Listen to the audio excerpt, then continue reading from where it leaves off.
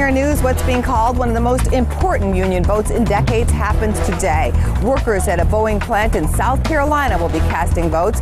The Machinists Union hopes to represent 3,000 workers. A loss for the union could open the door for more non-union shops in the South. Huge news from the insurance sector. Aetna and Humana are walking away from that $34 billion mega merger. Last month, a judge ruled that merger would result in a lack of competition in the marketplace. Aetna will pay Humana a $1 billion breakup fee. Cigna is also ending its merger agreement with Anthem. That breakup fee could hit $13 billion as Cigna sues Anthem. A federal judge was blocking that deal due to higher prices and less competition in the market.